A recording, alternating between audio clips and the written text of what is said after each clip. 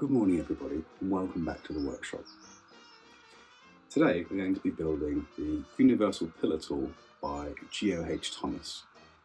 This particular tool is seen as a bit of a rite of passage for model engineers as far as I'm aware, and it will provide the capability of doing some tapping in a really nice way, staking and precision drilling, dividing and a few other things. So let's get started. I wasn't planning to record this, but here are some parts I made earlier. These are some brass plugs which are used to clamp the components to that shaft you can see in the background. I used a slitting saw to get that little keyway in there. This is just a demonstration because I forgot to record it. And here's a pretty substantial piece of 7/8 inch silver steel. These are the arms of the pillar tool. They're a bit of an odd shape, so I'm using my surface plate and height gauge to mark out where the bores are going to be. Here I'm spotting out with a spot drill, and then I'll be drilling through various sizes to get the correct diameter. I'm spot facing here with a slot drill, and it's not exactly the correct usage of it, but I seem to have got away with it.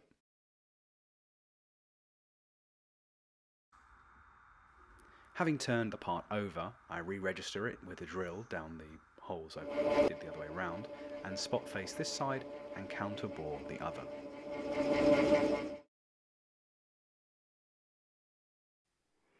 Those are for the clamping plugs, and now we've got to sort out the bores for the pillar itself and the tools we're going to be mounting. I always like catching these big drills in here. I think it's very interesting to watch them go. I did finish out the bore on this one with my boring head, which I think is the first time I'm using this in actual anger. On the other side, I had a reamer that was exactly correct, so I thought I may as well use it. There was a bit of extra work to do on these castings to get those edges over, and I'm happy I've got a great new hacksaw, which looks brilliant. The next piece to machine is the base. So I'm following the instructions in the book, and they say to surface off the base itself, go around the rim, and then tidy up the casting with round files and the edges. I didn't get it perfect as you can see here, but I think it's pretty good, and it's not noticeable when the part is laying on the table.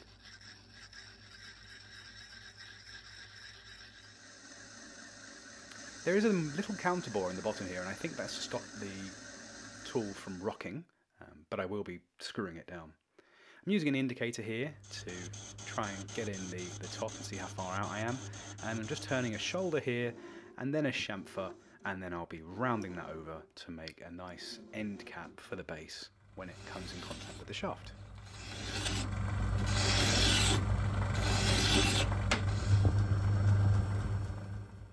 I'm spot drilling here again, and then I will be going with increasingly large drills and then back to a reamer to get a nice reamed hole down the centre here that would allow me to clamp the shaft in place.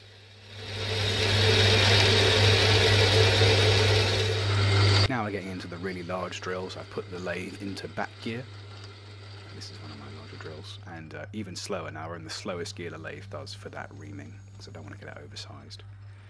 You just take off the corner there with a deburring tool, get the dust out, and do a bit of test fitting.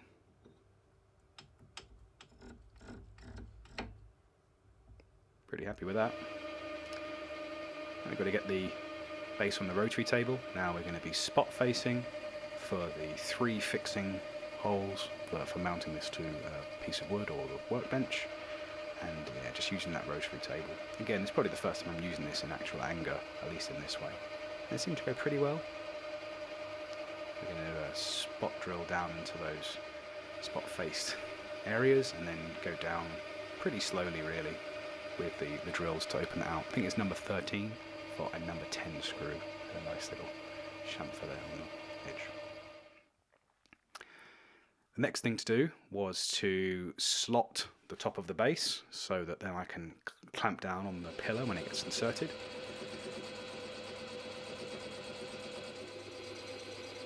Pretty happy with how this went as well. Obviously there's 3 cast surfaces there, so I was kind of eyeballing the center and it being horizontal. Now I want to make sure that the location's correct for drilling and boring, so I've did this plug here for the same diameter as that round section and arranged it like so. And again, now we're going to spot drill, and we're going to drill all the way through with number 4. Which you'll just see here. There we go, that's the number 4 going in.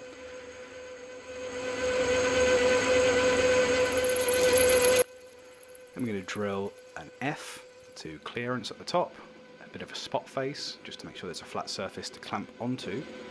And then I'm going to tap 1/4 inch BSF, which is what all the fixings are in this kit. The end result is this, which I think looks pretty handsome. Got those 3 mounting holes, the bore all the way through, the clamping section and the split. Seems to work well.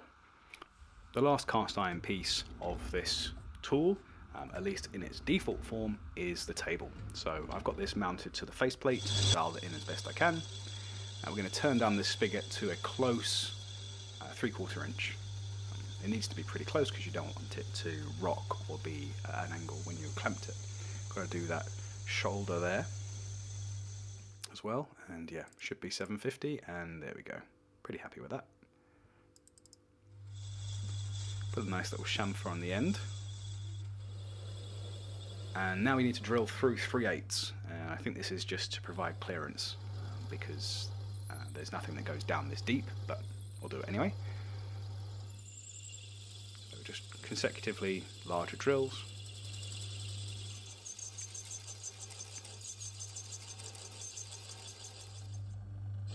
And then a nice chamfer at the end.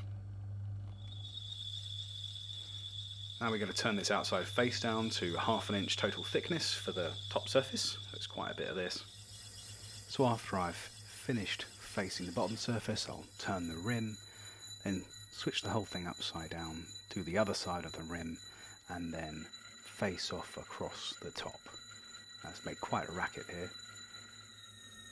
As you can see, it looks starting to look quite nice though.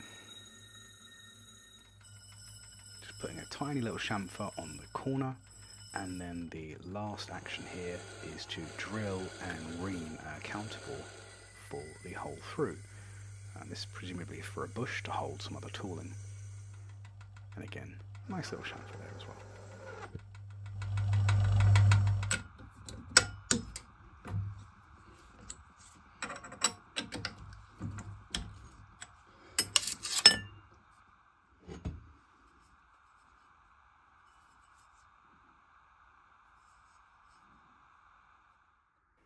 There were a few projects which I didn't record the making of.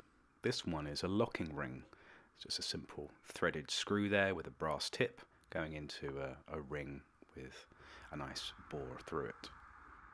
I didn't want to make a ball turning attachment just yet, so I bought in these handles and I just Loctited in some threaded rod to act as the shaft of the handle. And this is them going into the casting now. You can see it's engaging with those little brass plugs I showed you right at the start. There we go, that's it on that side. You see there's a slot there to hold that plug in place.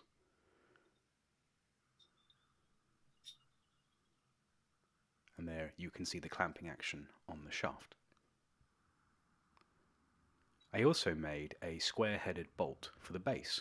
Rather than a whole extra handle, this feels like something I'm going to rarely change, so just simply screws in here and holds the base to the shaft and vice versa.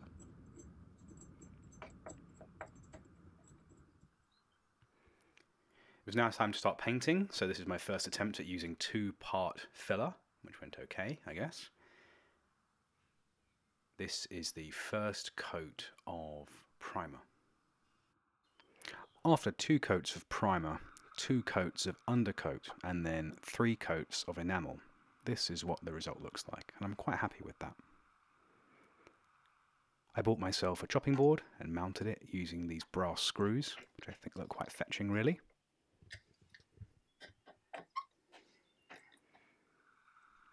And now onto the final assembly.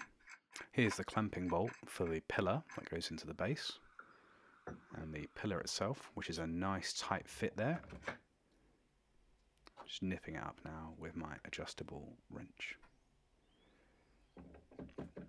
Here's the lower arm. The table is already in place there, but of course that table comes out, can be used separately.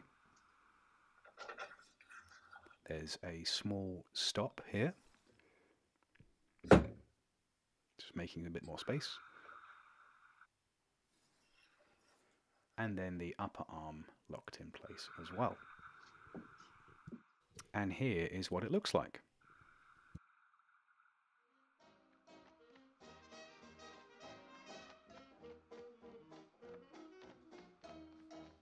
I certainly hope you've enjoyed watching me build the base for the universal pillar tool. Now, if it wasn't very obvious by the shots that you saw towards the end of the video of it being complete, it requires extra accessories, extra tooling, extra equipment that's mounted to it to perform a number of tasks. And that's what I'll be doing in my next video. I already have quite a lot already filmed and hope to get that out to you very soon. I'm really pleased with this tool. It's certainly the item that I've taken the most care in finishing as opposed to the machining process itself, and I think it shows.